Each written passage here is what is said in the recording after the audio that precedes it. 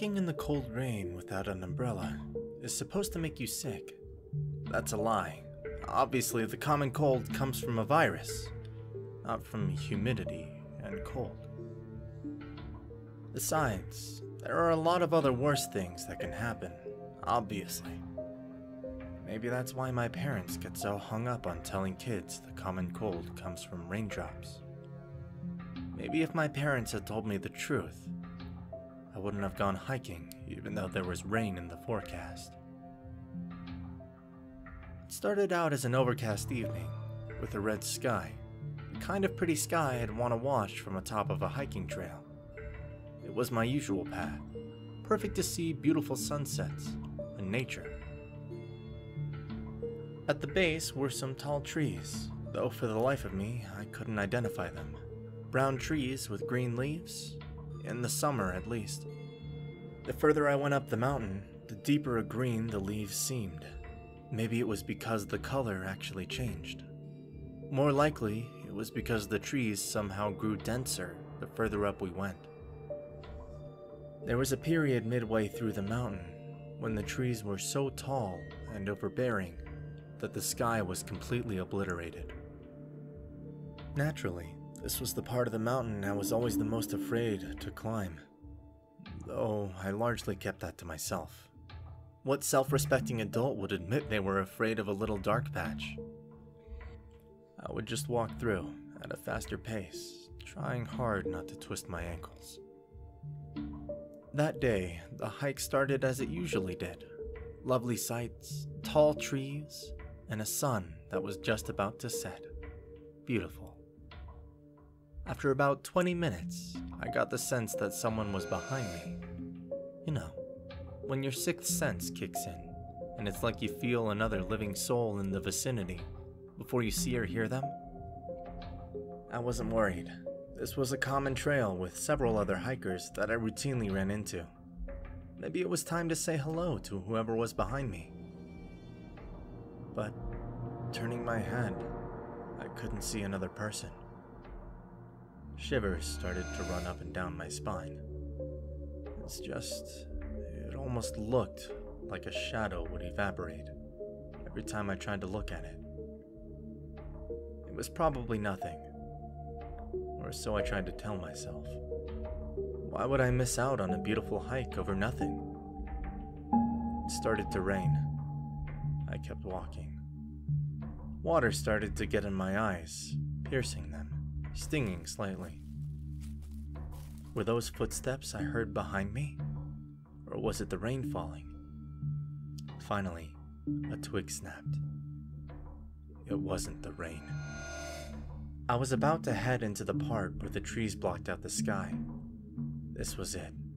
No, this was too much. Enough was enough. It was time I turn around and go home. An old woman blocked my path, doing nothing except staring at me. She might have looked like another hiker, except she looked so ragged, almost like she was dragged through the muddy riverbed, covered with seaweed dangling off her shoulders.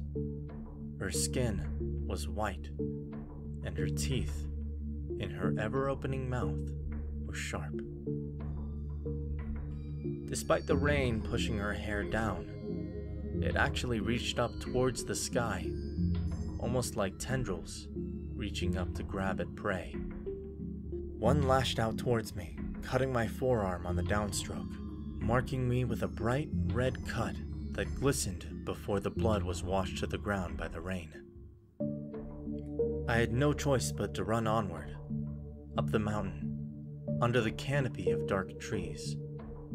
At least if I ran that way, I might find people on the other side, right? I ran as quickly as I could, through the dark forest, not even looking back to see if she was following me. It didn't matter that after a few mere moments, my muscles were burning from running uphill, or that I tripped and fell 3 times, because the ground was sopping wet from the rain. Nothing mattered, except that I keep running. Finally, once I reached the other end, I turned around. The old woman was nowhere to be seen, and I felt safe enough to collapse next to the river momentarily. There was a little bit of sunshine coming down from the top of the mountain, where the sun was finally piercing through the trees. Maybe I'd get to see that sunset after all. I was wrong. A hand with sharp nails grabbed my ankle, and I pulled myself up to see the old woman coming out of the river, teeth sharp, pulling me under the water. "Help!" I screamed. Was there anyone around who would hear me? Water filled my lungs as my head was submerged beneath the little waves going down the mountain. I flailed, trying to grab at anything I could. This was how I was going to die. The sea witch was going to drown me. A sharp pain came from my ankle as I felt her teeth chomp down, breaking my skin. A strong current pushed me down the river so forcefully, I hit my head on one of the rocks at either the bottom or the top of the lake. Space, up, down, and any sense of orientation had fully left me, and so had my consciousness. When I finally woke up, I was at the bottom of the mountain. The current had brought me the length of the river, where a friendly family had found me, and phoned the paramedics. As they loaded me into the ambulance, they gently chastised me for hiking alone, for being reckless, for playing next to the river. Fine. I couldn't tell them what really happened anyway, so I nodded as if I agreed their advice was good. It was a blessing when they hooked me up to some morphine. My eyes drifted over my body and the bruises and cuts I had acquired. Oh, my knee was damaged, almost like something strong had bitten down on it. The sea witch's teeth. I must have been unconscious for days. Waking up was extremely disorienting, especially when I woke up that time in the middle of the night and had to go to the bathroom. I got my IV bag and went to the bathroom myself, too self-conscious to call for a nurse if it wasn't necessary. When I went to wash my hands, I was so tired I just let the water run in the sink for a while over my hands. Looking in the mirror, I was taken aback by how ragged my face looked after this ordeal. Unable to look at my face any longer, I looked down at my hands, and I noticed through the sink a long black tendril, just like the old woman's hair, coming through the opening of the sink. Panicking, I ran out of the bathroom, alarming all the nurses on the floor. Since that day in the hospital, I've had many mental health practitioners tell me I was just imagining it, and prescribing me drugs to help with hallucinations. But all I know is the only surefire way to avoid the woman is to avoid large bodies of water, including the sewer systems. It's the only reason I live in a house with no running water, and I work from home, avoiding offices and people as much as possible. For drinking even, I need to make a long trek to the well. Sometimes, when I shine my flashlight down, her form might be at the very bottom, staring back up at me. Luckily, she can't climb up the well, so I rub the mark on my forearm and go about my somewhat less than whole life.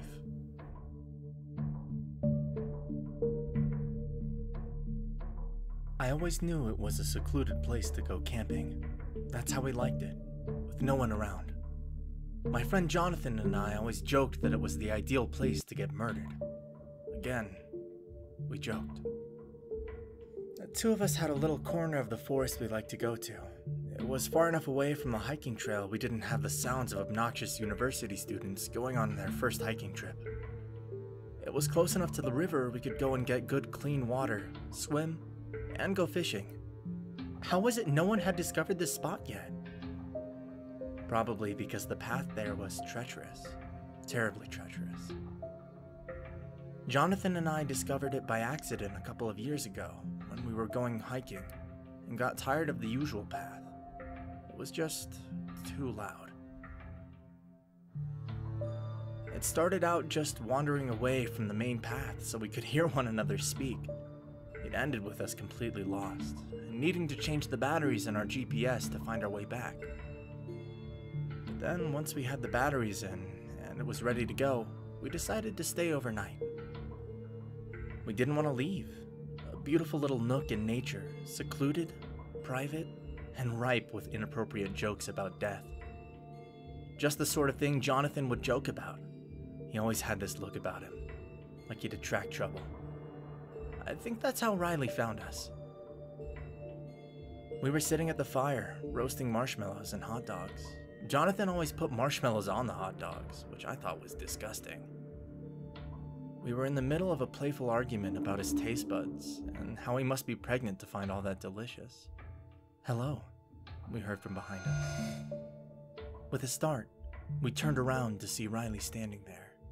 He was about our age, with a 5 o'clock shadow, and a heavy camouflage jacket, the kind serious hunters wore. At the time, Jonathan's and my eyes drifted towards the slick black crossbow that was slung over his shoulder. He told us he was cold, which we believed, of course, because his hair seemed wet, and his skin looked pale. Jonathan looked like he was about to tell Riley a lie about us leaving soon, but I cut in. I wasn't exactly scared Riley was going to shoot us in the back with the crossbow, but I didn't want to turn my back on him, just in case. He sat down right next to me. There was something off about him, though at the time neither Jonathan and I could put our fingers on it. We offered him some of our food and beer, thinking he might be hungry. Only he turned down everything and just kept talking. He told us about the girl he was dating back in the city, his job as an accountant, his passion for going on hunting trips. He told us he had lost his friends, though when we offered to let him use our cell phone, he turned it down. "Have you ever tried fresh deer meat?" he asked. Jonathan and I shook our heads and continued to listen politely. Overall, Riley seemed simple enough, though again there was something off about him. Eventually, Riley told us he had to go meet his friends. The way he said it sounded nice enough, though later on in the tent, Jonathan and I debated leaving or relocating the campsite. But that just sounded more dangerous with the alleged hunters looking for fresh deer meat. Safer to stay put. We managed to survive the night and didn't see Riley or his friends when we woke up. Quietly, Jonathan and I packed up and drove back to the city. We didn't have enough time to eat, so we stopped at a gas station along the way to top off the tank. Inside the shop, my eyes drifted towards the missing persons wall. Immediately, my eyes noticed a familiar picture. I must have been standing there for a while because the gas station attendant arrived and asked me what I was looking at. Right there on the wall in front of me was a picture of Riley. My hands, shaking slightly, moved up and pointed at the old-looking photograph. The gas station attendant seemed a little flustered as she reached over and took Riley's picture off. "This isn't supposed to be here," she said before she told me. Riley was pronounced dead a year ago after what was eventually ruled as a hunting accident when he was out with his friends. There was just the way about how she put accident in air quotations that put me on edge. Where we were really was the best place to get murdered. It went without saying, Jonathan and I never went back there again. And it wasn't long before we put a Google alert every time someone shared a story about Riley. Even years later, people claimed they saw Riley, the man in camouflage, with a crossbow, who would just sit and talk at the campfire. Was it someone playing a practical joke? Was he someone who looked like Riley? Or was it the actual dead man come back to life? Most importantly, did he ever find his friends?